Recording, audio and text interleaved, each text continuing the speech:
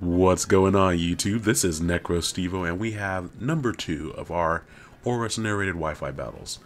This is a battle that I had against Josh, or Raezgear. I'll be sure to leave his Twitter link in the description if you'd like to challenge him. I had several fun battles against him. He's fun to play against. I had a roulette match against him. This right here, of course, is a UU match. Now you can see that I have several little bit interesting Pokemon there. He has Metagross, but of course it isn't the Mega because we are on UU. So we were seeing a Mega Blastoise there, Eviolite, Porygon 2. And I saw the team structure and I assumed that was probably going to be a Scarf Hydreigon. And I of course have a Scarf Rotom Heat, an Eviolite Magneton, Hitmontop for the priority, which actually handles this team pretty well outside of the Sableye. And I have an offensive Florges, which works really well against Sableye and Hydreigon. So even though I kind of picked more random things, I wanted to have a team structure that was more cohesive. So we both start out with our Scarfers. I just wanted to confirm that he was Scarfed, so I went for Volt Switch. As he goes for U-turn, he outsped me, so he definitely is Scarfed. He could have just stayed in and Draco Meteored me, but I didn't see that happening.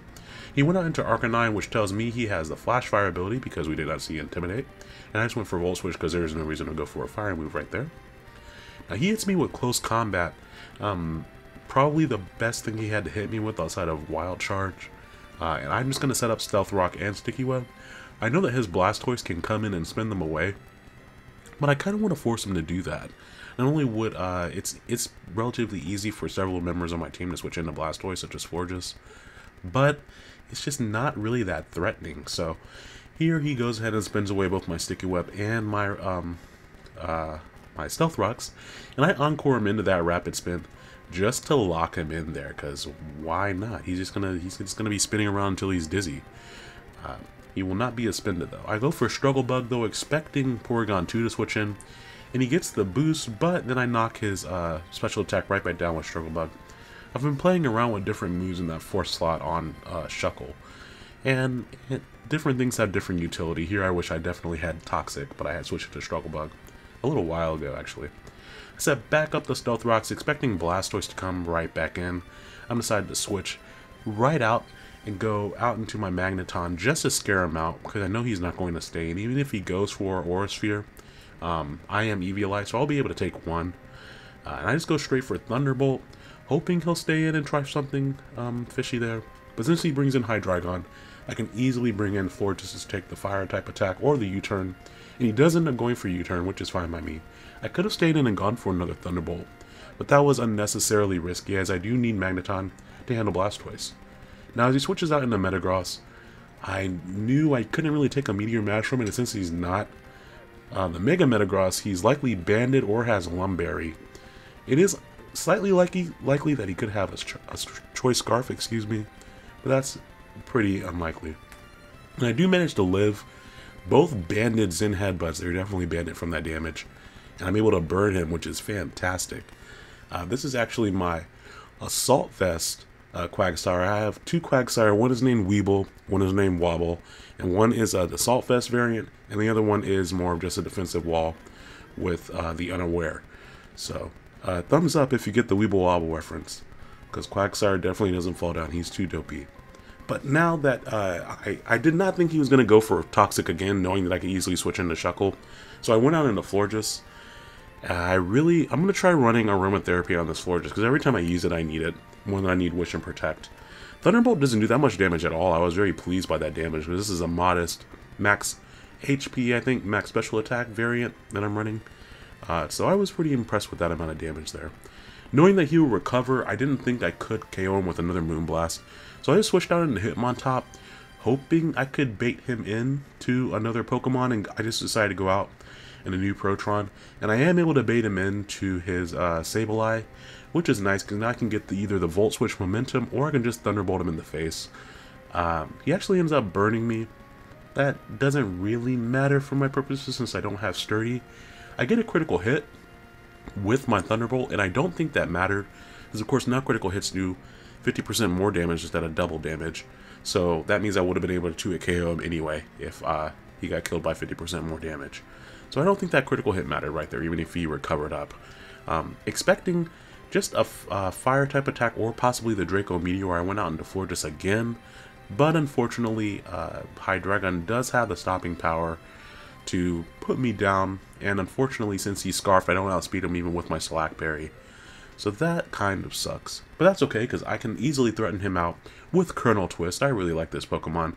These Pokemon that I bred all the way back in 3rd and 4th gen, coming back now and still being effective, I just don't want to change their EVs, or I don't want to rebreed them or anything. It's fun to use my old favorites. I knew that Mach Punch could threaten anything on his team since Sableye was gone, so there was no point to go for Fake Out. And since I have a Life Orb, and I have my, you guys know Colonel Twist from several of my uploads, my weird investment, it allows me to 2-hit KO the Metagross, which is fantastic. Now here he brings in Blastoise, so I'm expecting him to Mega Evolve, and just go straight for the attack. I didn't expect him to Rapid Spin. I was hoping he would Rapid Spin, but I didn't think he would.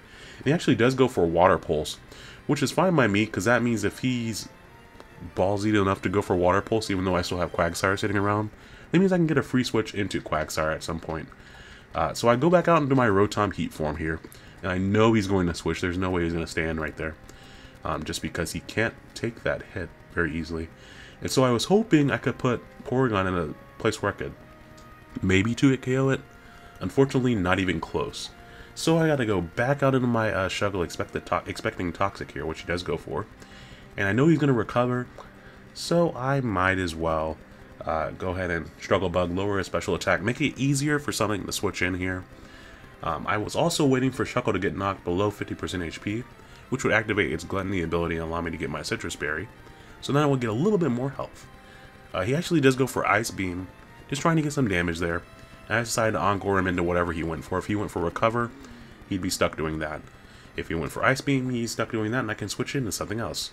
If you just heard a grumbling noise, that was my stomach. I just got off work. Not sure why I was grumbling that loud. Hopefully my mic didn't pick that up. It's not a Pokemon, I promise. But here, I did expect him to switch out at some point, and he actually switched into Arcanine as I switched into my Rotom, which is great. I get to go for a lovely attack of some sort. I actually decided to go for Thunderbolt because I thought he would stay in, expecting me to switch. And we're in this position against the Porygons 2 again. I actually get a critical hit and a para, which that probably definitely mattered because he gets paralyzed on that turn. To make up for a little bit of that hacks right there, I actually switch out, hoping that he just recovers there, because that was kind of crappy. And we were having a lot of fun with those battles. But it's actually not going to matter too much that I got that critical hit para, because Mach Punch is still a 2-hit KO.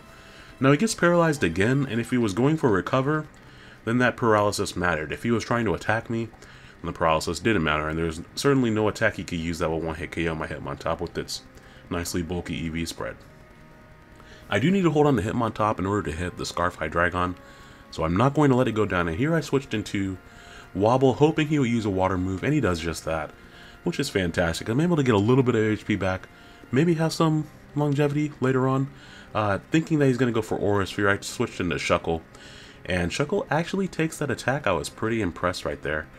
He just goes for another Aura Sphere in case I wanted to switch back into Quagsire, which I was not going to put Quagsire in danger like that, just in case I needed him. You never know when you need a water absorber there.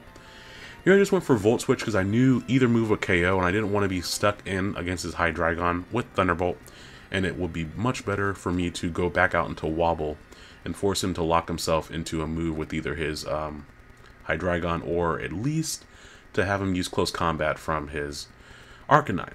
So Arcanine ends up using Close Combat. He also probably could have easily knocked me out with Extreme Speed, maybe? I don't know, I was at max HP, never mind. He would definitely need Close Combat or something like that. But with that low HP, he cannot take a Mach Punch from that range, and that means all he has left is Hydreigon. And with the Stealth Rock damage, Hydreigon can't take a Mach Punch from that range either. So that means that Colonel Twist is going to be able to finish up this battle quite nicely. I believe Colonel Twist got 3 KOs in one battle, so good job, Hitmontop.